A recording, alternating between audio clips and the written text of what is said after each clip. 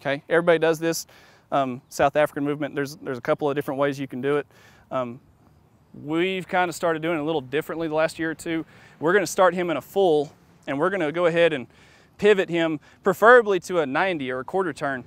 Just because of how this cement works out right here, that's a little bit hard to do. So what we're going to do is we're going to just kind of let him get that right foot somewhere comfortable, and then go ahead and work into his South African, so that way he can get a little more pivot, toe-to-toe distance, and pivot out of the right foot. Go ahead and start from a full.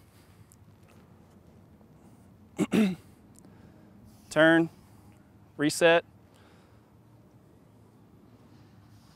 pivot, and throw. Go ahead and stand here without a disc.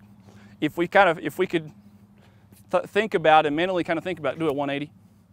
When he starts that South African movement, what we really want to see is this toe loaded and this quad active. We want all his weight right here. Go ahead and get that right foot back there behind you, arms up. If he loads this foot and now he just has to sprint through the left side, that's going to make him a little faster getting through the ring. So go ahead, and also the other thing with that is as he drives this right foot forward, he mentally needs to think, I got to get off my left right now. So go ahead and drive forward, get off your left, and hit the power position. And the faster you can get off the left and hit the power position and get back into double support, the further it's going to go.